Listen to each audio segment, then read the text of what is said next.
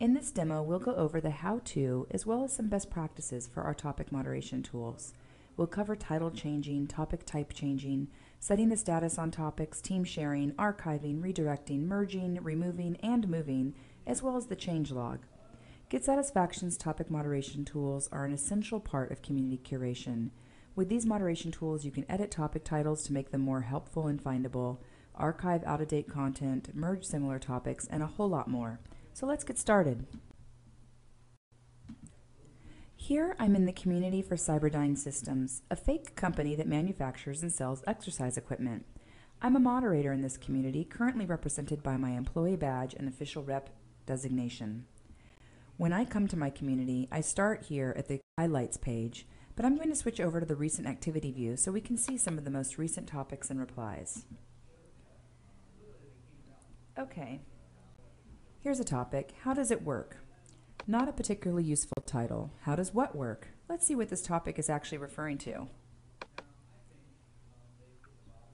We see here that this user is actually asking about the strength system.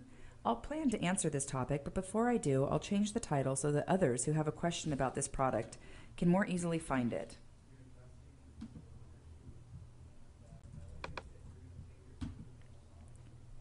The user will not receive a notification that you've edited it, and the link to this topic from their user dashboard will still work. Also, you'll notice this topic was posted as a problem, but it's actually a question that just needs to be answered, not a problem that needs to be solved. I'm going to change the topic type to question.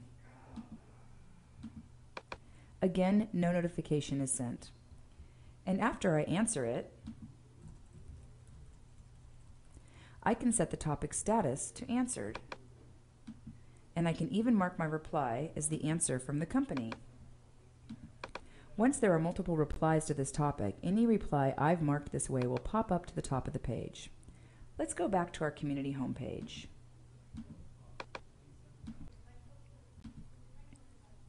Here's another use case for editing a title and changing the topic type. The all caps and multiple exclamation points may not be setting the tone you want in your community. Also, this is a problem that really can be turned into an idea so that you can track it for potential product development. So let's change the title and then change the topic type. Then we can set the status to let the user know we're considering it if we are. You can then use the team sharing tool to share this topic with the appropriate members of your team. In this case, I want to share this with some folks on our product management team. I can also elect to follow the topic without actually replying to it. This way, I'll be notified when members of my team come in and answer. Now let's say we've already got a topic about this idea, and it already has an official response from the company, so it's our canonical topic about stair-steppers. I can use the merge tool to combine these topics. I can either copy and paste the exact URL, or I can search for it. Also, once I've got some common canonical topics built up, they'll start to appear in a suggested list here under the tool. When I'm merging, I can elect whether or not I want this topic to appear as a reply in the canonical topic. Merging will send a notification to the original author with a link to the topic they can follow to keep up on the issue. And you can customize the message that gets sent to them about why you're merging their topic.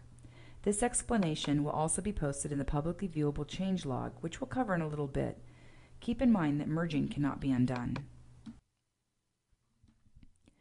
You can also add a redirect to a topic. This is great when you want to point customers to resources about a similar issue in your GetSatisfaction community, or even to external resources. For instance, maybe a blog post. I can copy and paste the exact URL and opt to leave a custom message about why I'm pointing them to this resource. I can also archive a topic, which is useful for content that is out of date or irrelevant, or that you just don't want to draw attention to. Archiving does not send a notification to the original author, but it does remove it from search. It removes the possibility of it ever appearing in the highlights view of my community homepage, and it keeps it from bumping up to the top of the topic stream in my recent activity view. Sometimes archiving isn't enough, though. Sometimes you need to remove a topic. Here's a good example of a topic that needs to be removed. When I remove it, I select a reason. In this case, spam. I can also leave an explanation for why I'm removing it. The original topic poster will receive a notification that their topic was removed with your reason. Use Remove with care. It's great when you've got spam to clear out, someone hawking their wares in your community, or a privacy concern, like this topic here, where a customer has left their phone number, email address, and a private coupon code. So I'm going to edit the title first to remove their phone number. Then I'm going to select Privacy Concern as my reason for removal. This action will be tracked in the changelog, but because I've selected Privacy Concern, no one will be able to click through to see the removed content. You can also remove when someone is posting with a really abusive tone or offensive language.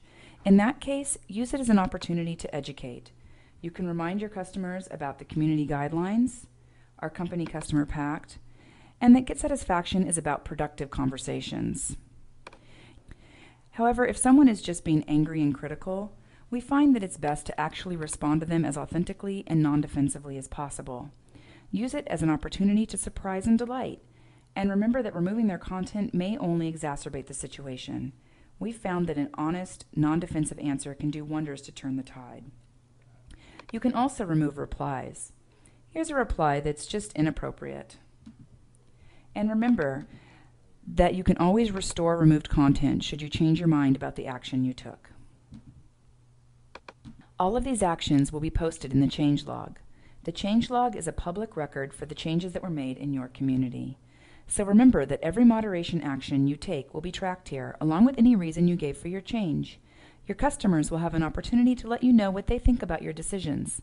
This way, even though you've got the control to keep your community organized and optimized for usefulness, you're able to preserve the promise of transparency and authenticity, which helps to breed trust in the relationship between you and your customers. Finally, if you find a stray topic in your community that isn't necessarily spam or inappropriate, but it obviously doesn't belong to your community, you can move it to its proper home. Just search for the company, find your selection, and move it. Moving cannot be undone.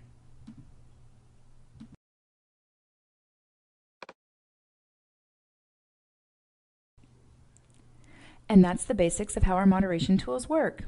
There are many different use cases for these various tools, but hopefully this demo has given you a basic understanding of how they work as well as some best practices for making the most of them.